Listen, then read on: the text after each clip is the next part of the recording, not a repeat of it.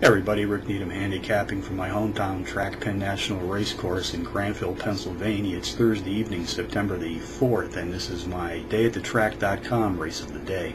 Let's focus on race 3 this evening, folks. 7:34 p.m. Eastern Post Time for the 6 furlong sprint on the dirt. 3-year-olds and up race for a claiming purse of $17,400. Contenders number 5, HF Sting, number 4, Energy Center, number 7, Peconic Bay, and number 2, Golden Altar. Number 5, HF Sting, is both the speed and pace profile leader in this claiming field tonight. Has nice early speed abilities to complement for this sprint.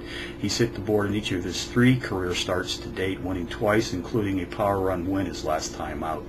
Jockey Jose Flores and trainer Stephanie Beatty send her to the post tonight. They've hit the board with 58% of their entries settled as a team to date.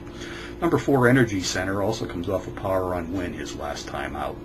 Race 3 summary: number 5, HF Sting, tops my contenders list, which also includes number 4, Energy Center, number 7, Peconic Bay, and number 2, Golden Altar.